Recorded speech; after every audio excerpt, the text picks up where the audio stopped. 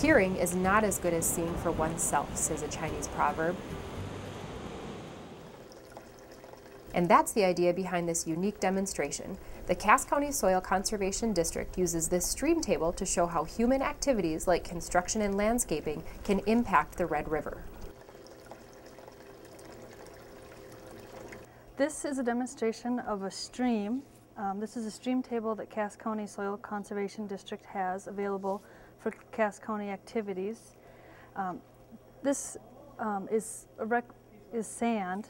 It's not actually sand, it's sandblasting plastic, but it acts a lot like natural soil. So you're able to demonstrate how a stream naturally works in ecosystem. Now, this stream is going to move pretty rapidly, it's going to evolve quickly, and it usually won't do that naturally, but this is an easy way to speed up the process of showing how a stream works. So the parts of a stream are when you have up at the top where the river starts, you have the head of your river, and at the bottom where your river ends, you have the mouth of your river. You'll notice that some of the sand is moving through the river, and that is called erosion, and that's the movement of sediment away from its original location.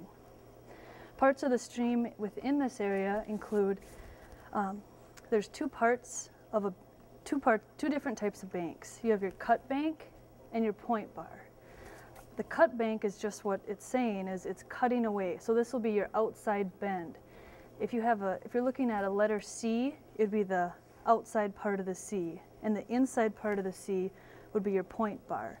So this is your cut bank, and this is your point bar. So normally you'll have the stream cutting away here on the outside, and then it'll be depositing some sediment on the point bar. Streams also move fastest on the outside. The water tends not to flow in a straight line. It flows in an S-curve, and these are called meanders.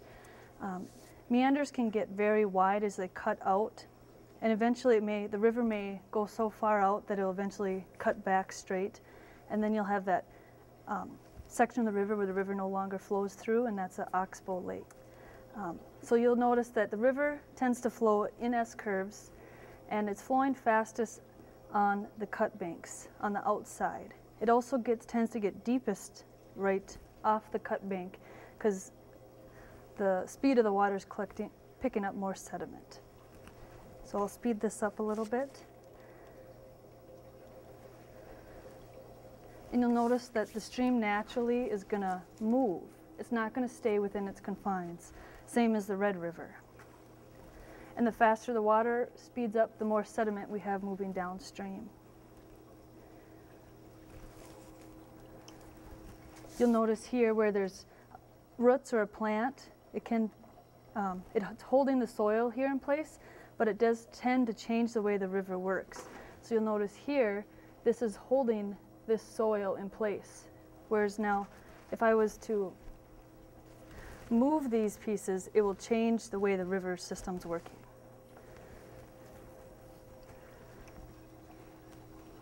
So you'll notice that there's a rapid erosion taking place here now that I removed those pieces, that rock and that dead wood debris.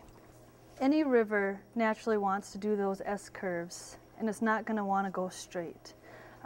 If we had started with a straight river, it would eventually start making these long S-curves, meanders through the system. There's two types of slumping that happen on the Red River.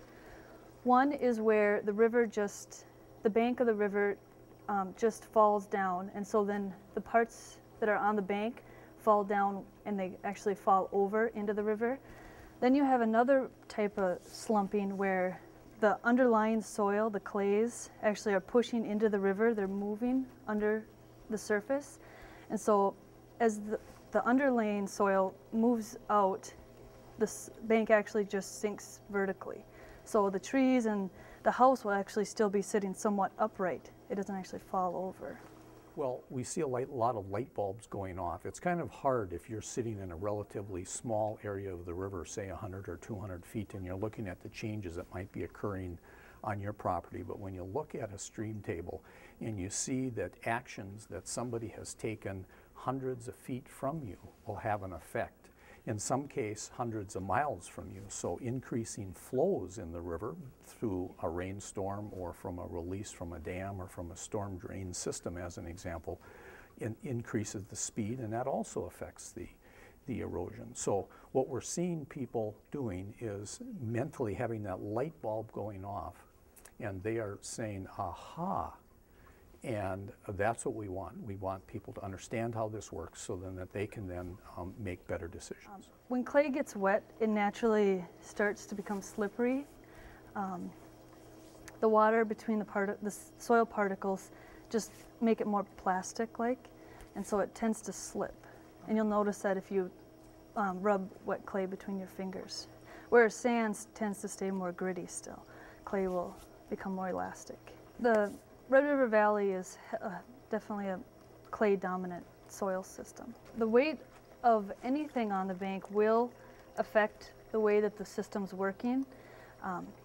These demonstrations are pretty light, but if we had weight back here, then you're pushing down on the soil surface, and you might see that slippage underneath the surface. It can even happen further back on the system. If you have a large, heavy object, or you deposit a large amount of soil on the surface, you can be pushing back quite a ways from the river, and it will still be sliding towards the river. It shows it much better than just telling people about it or showing them pictures, when you can actually see how the river changes with something as simple as moving a root wad or a tree that has fallen into the river, or removing the native vegetation that's on the bank of a river. Removing that causes problems, and we can see that in the stream table. And all of a sudden, the bank is getting very close to where the houses are located. The most important thing to remember when living along a river is that a river is a dynamic system. It's naturally going to move back and forth.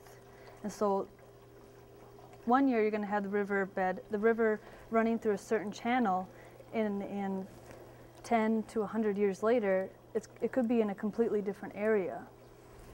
Some ways that we can slow down this natural process is keep houses back from the river to avoid that extra weight. Having native vegetation. Native vegetation naturally has very deep root systems, and oftentimes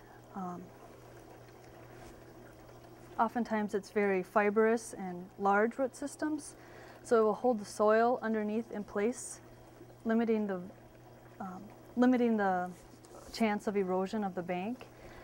Also, saturation of the soil can lead to further erosion. By having native plants, they'll be absorbing some of that water and evaporating it back into the atmosphere. If you were to remove native vegetation and plant a standard lawn, you would have less of a root system, and you're probably going to irrigate your lawn. So you're going to be adding water to the system, removing your native vegetation, and you'll be therefore increasing your chance of erosion. We just encourage people to get some education before they make decisions. Also looking at things like, if you live on the river now, what type of vegetation should you be planting? Bluegrass, while we all like that appearance, I have bluegrass in my yard, but maybe that's not the best vegetation to have next to the river. There might be other choices. And to educate yourself and to learn what works with the river. So instead of fighting the river, you learn to live with it. To learn more about the Red River and what you can do to protect it, visit riverkeepers.org or call Riverkeepers at 701-235-2895.